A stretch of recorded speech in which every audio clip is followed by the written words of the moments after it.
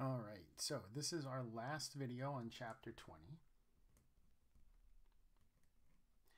And in this video, we're going to be looking at what's going on in North America and Oceania,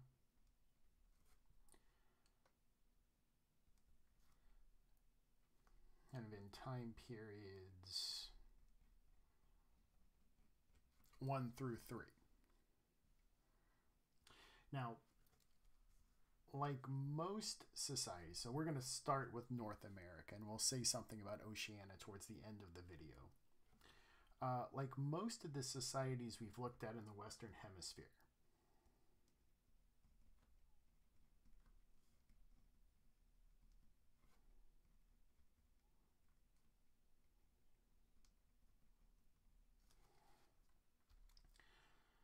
North American societies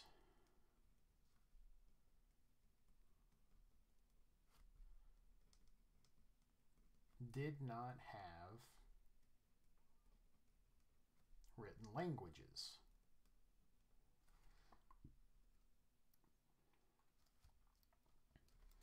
So a lot of what we know about them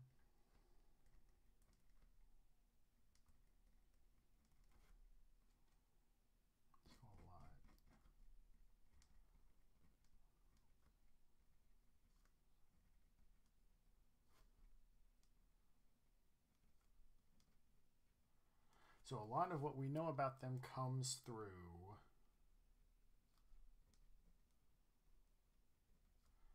archaeology and anthropology.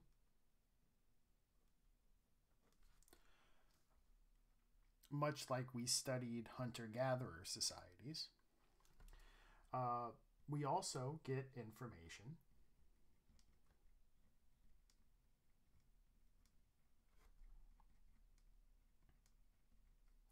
through the oral tradition. So kind of like how sub-Saharan African societies pass down their histories, this is how North American societies would pass down their history. So the oral tradition continues with the Native Americans that are still with us today. Now, we know comparatively less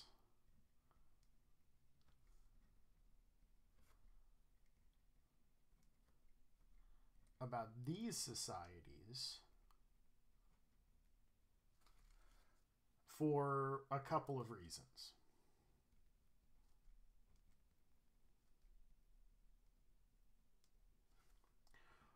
One is that a lot of these societies were very small.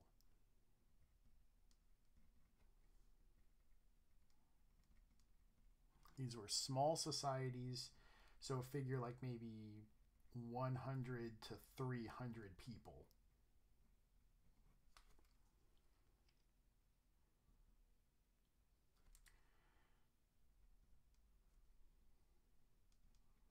Who would occasionally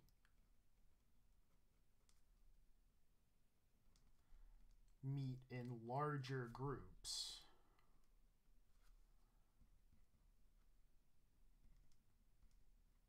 for religious or maybe economic purposes. So there just wasn't that many people in these societies. The other reason that we know less about these societies is that they encountered the Europeans later than the people in Central or South America.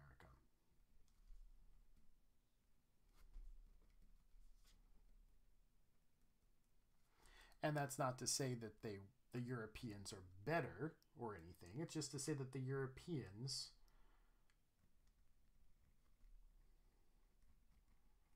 had written language and recorded their encounters.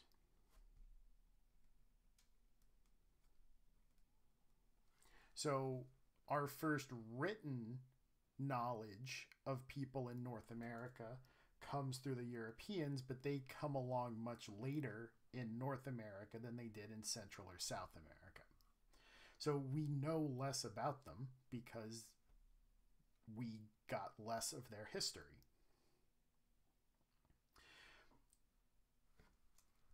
Another thing to keep in mind about North American society is that unlike the people in Central America or South America,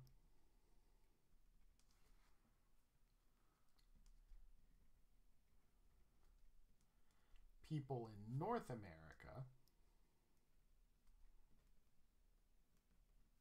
lived in just about every different type of climate zone. There aren't that many climate zones in Central America or South America, but North America has just about everything from tundra to tropical rainforest. So, for example, the Inuit people in what is now northern Canada lived as hunters and gatherers,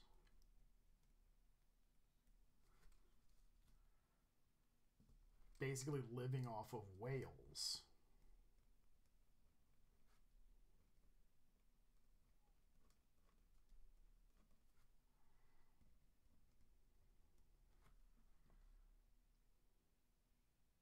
And there's some record that they interacted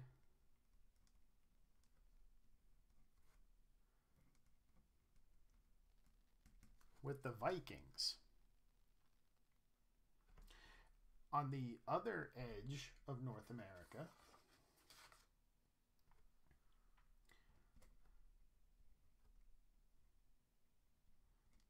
the Tequista people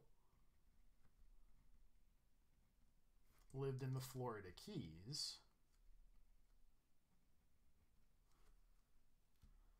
and they hunted and gathered there.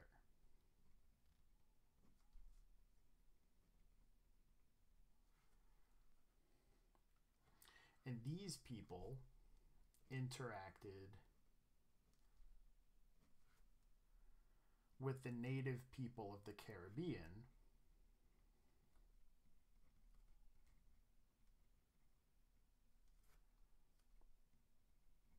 who first encountered Columbus.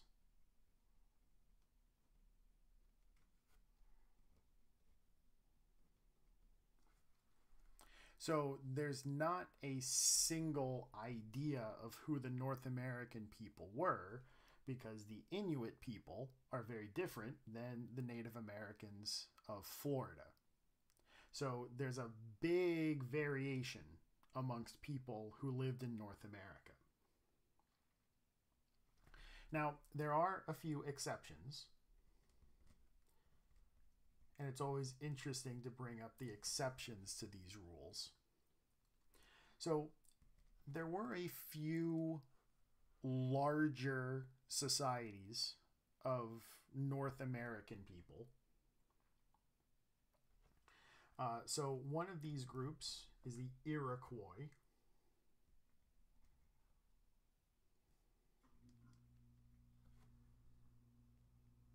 The Iroquois were a kind of loose association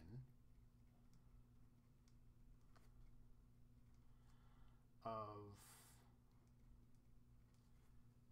5 tribes of people, and they kind of all made decisions together.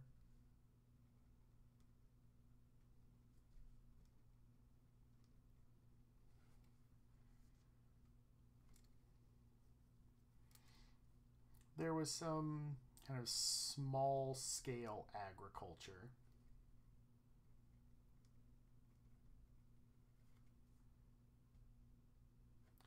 But like the sub-Saharan Africans, there was no ownership of land.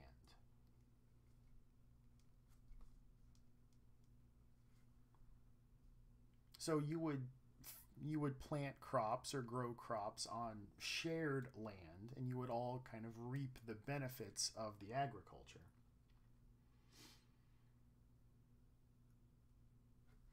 But they were also pretty warlike and expanded their hunting grounds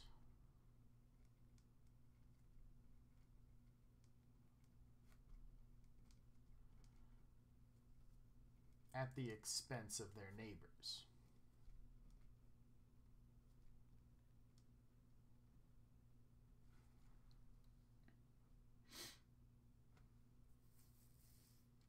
Another group of people that were kind of an exception to this were the Pueblo.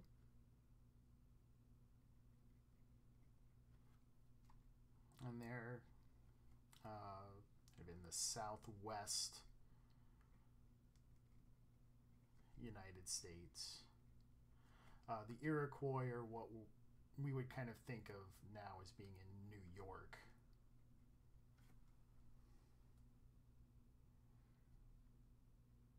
So the Pueblo are kind of in the southwest United States, and they built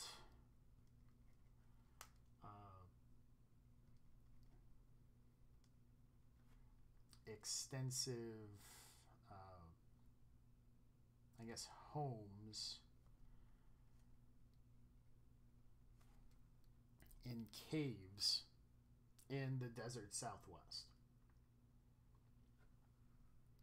Maybe the best example of that is at the Chaco Cultural National Historic Site.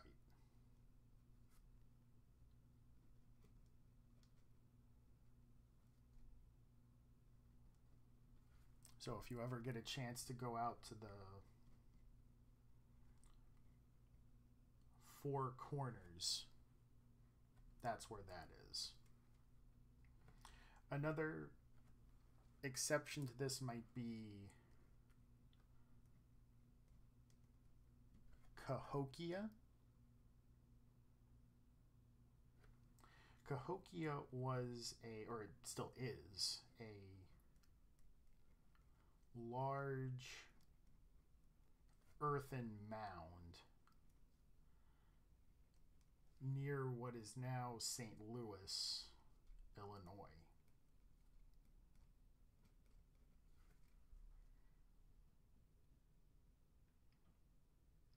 And this was used as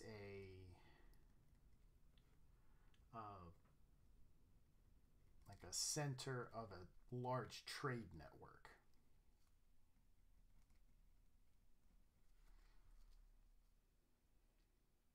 So people from all over the Mississippi River Valley would come to Cahokia to trade.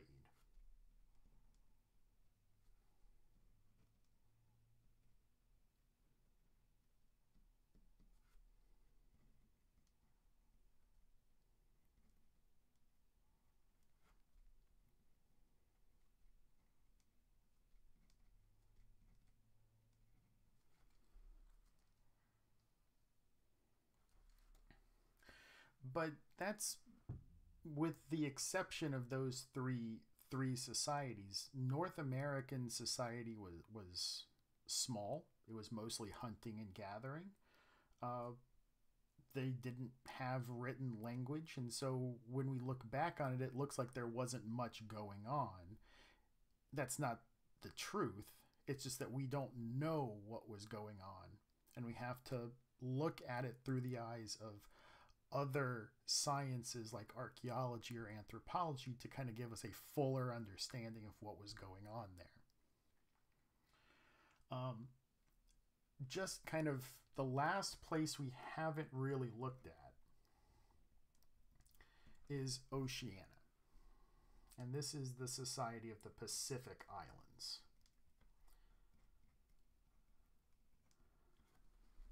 I wouldn't necessarily consider this part of the Western Hemisphere, but some of it is. Um, the largest land masses here would be Australia. And Australia was hunting and gathering until the British showed up in the 1700s. So pretty much what we talked about at the very beginning of our course about hunting and gathering, that's what was going on in Australia until the 1700s. The other important landmass here would be Papua New Guinea.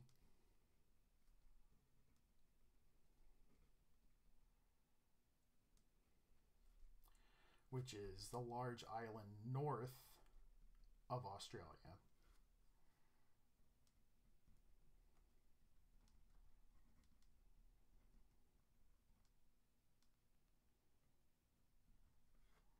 And here they did develop some agriculture.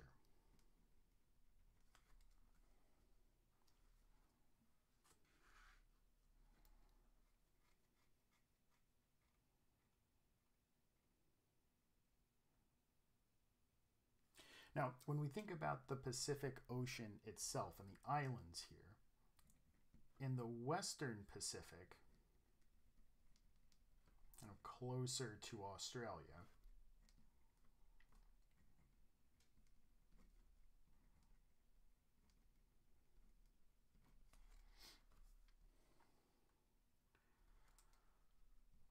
there was quite a bit of trade and connection,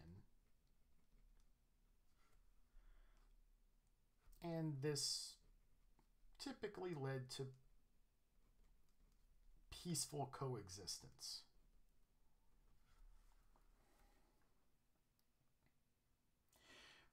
The Eastern Pacific, and think about where like Hawaii is much more isolated.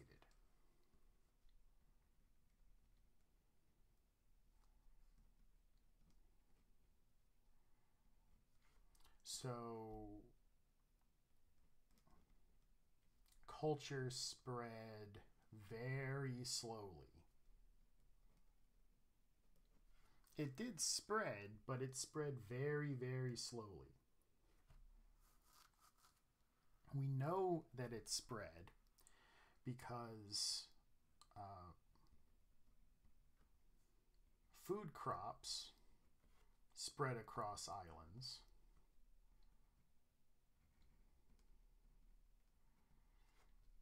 Most importantly, the sweet potato, which acted like rice or bananas. So this was the staple crop. This is what allowed the population to grow. So in the Pacific, it was the sweet potato, which acted like rice did in Eurasia or bananas did in Africa. The sweet potato is what allowed populations to grow in the Eastern Pacific.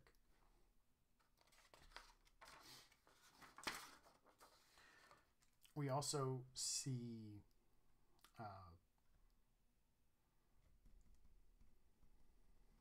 fishing techniques spread across islands,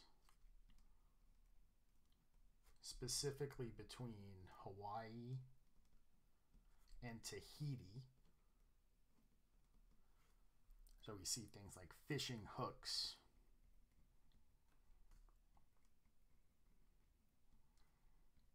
appear in both places, the same type of fishing hooks.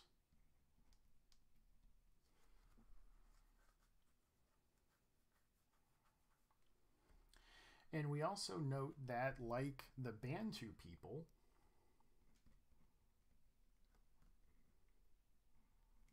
these people migrated due to population pressures.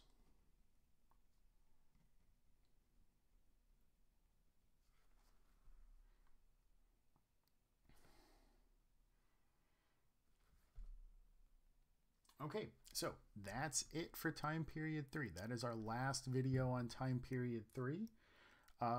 So our next video will start with time period 4 and pretty much explain why the Europeans are going to start exploring, which we've already kind of hinted at in these videos on the Western Hemisphere. So our next set of videos will start in Europe and start asking the question, why did the Europeans start exploring? Why did they eventually show up in the Western Hemisphere? But until then, this is the end of time period 3, and this is Mr. Nissen signing off.